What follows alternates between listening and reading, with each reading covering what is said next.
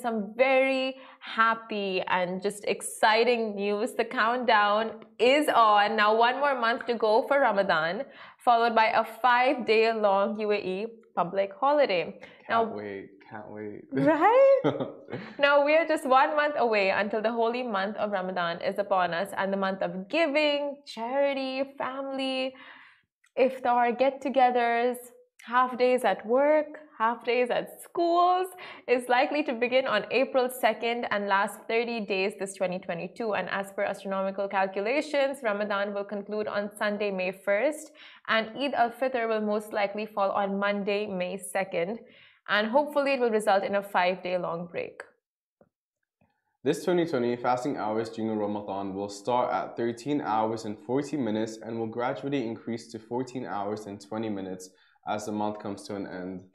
So just one more, and these are dates given to us well in advance, so we can literally prepare ourselves in all senses, and especially those fasting, they can prepare themselves mentally, and then of course well, you can calculate it based on each year. Ramadan is 10 days sooner, but that's a rough estimate. What is your favorite thing about Ramadan? Everything, honestly. Okay, so because we work in the news, we get such amazing and heartfelt stories of people giving back to the community and charity. Like, of course, everyone says it's something you should be doing all year around, but there's that focus on it this month in specific, the Ramadan month. And people just do the most beautiful gestures for families, for those in need, for friends, and it's amazing. And of course, iftar get-togethers in the evenings. Well, that was a really great answer. I was going to say I just love the food. Like, food smells different during Ramadan. You have an appreciation for your blessings, the food around you, the people around you, having family come over. Yeah. Oh, this is going to be... Oh my God, getting emotional. But I haven't really spent Ramadan with family in ages. For a few years, it would be during summer. So I had that luxury. But, wow. We're your family, Shahir. And now we're away. Sorry? I thought you said, where are they? No. Oh, we're your family? We are your family. Well, thanks, Simran. I really appreciate that. So we'll do iftars and suhoors and all those yummy. We should do, everyone in the office that's watching, how does this sound? What? First day of Ramadan, iftar together. Oh, so down. I think we need this. We need this for our souls. But apart from that, of course, that 5-day long break to look forward to at the end. No, oh my God, could it come sooner?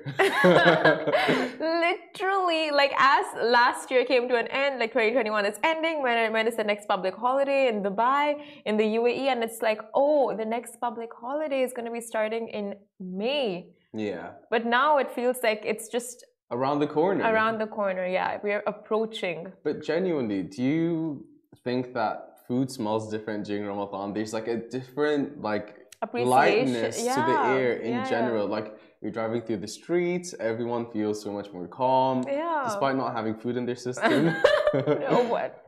That I'll disagree with. I don't know about calm, because I've driven on the roads during Ramadan multiple times, and I think people are just so much more like rushy, trying to get rushy, as well as what's lethargic, like they get a little sleepy and tired because they're I'm like, I don't know that word.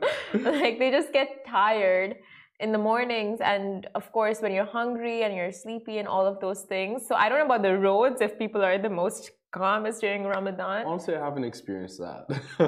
You've just started driving. I know. Well, just started driving here, but there is like a lightness and crispness to the air. But I'll agree with you about the food. Like, it just feels different, smells different, and like, I don't know, food becomes such a, like, all you're thinking about during the month is food. Literally. No? Yeah. Oh my God, I'm gonna throw a soiree.